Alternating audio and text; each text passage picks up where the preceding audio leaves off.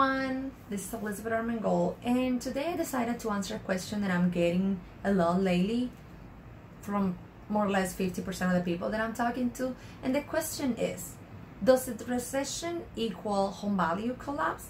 Well, in the last 6 recessions, the year 1980, 1981, 1991, and 2008, only 2 of those 6 really caused home values to decline, and it was the year 1991 and the year 2008. Let's talk a little bit about the year 2008. The 2008-2009 recession was caused because of real estate and subprime mortgages and defaults actually created that recession. So is the next recession going to crush the value of your home? Well, in the last 6, values went down only twice, right? And only one of those was significant, the year 2008. That big one that everybody still, is talking about and everybody remembers, right? And yes, I know it's still emotional for a lot of people.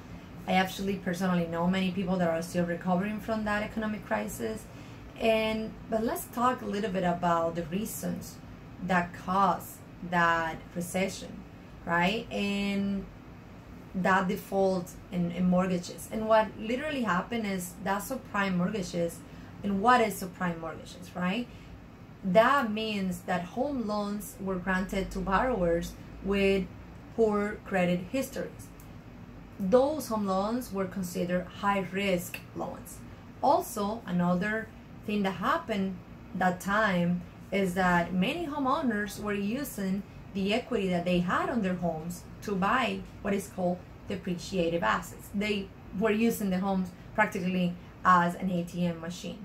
They took the equity of an appreciative asset to buy depreciative asset, like jet skis, going on vacations, new cars. So there was a time that they put themselves in a negative equity position, and many of these homeowners decided to bail out and stop paying their mortgages. And that's what caused all the foreclosures that we know that started to show up, right? And now, studies have shown that there are 10 potential reasons for recession, right? And the top 3 have nothing to do with real estate, and there's not in everybody's control. Way down, number 9 is real estate. So with that being said, it looks like the next recession will not be a repeat of the year 2008 for those that are concerned about that. With that being said, it looks like the next recession will not be a repeat of 2008 for those that are concerned about that.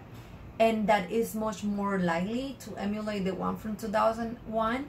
And home values in that recession went up 6.6%. So if you have any question about what the value of your home could be, if you're concerned about all this situation and you don't know, contact me. I'll be happy to help you make sense of today's complex real estate market so you can make the best financial decision for you and your family in the future. Thank you so much for watching, and remember, we're always working hard to impact your real estate experience. Thank you very much.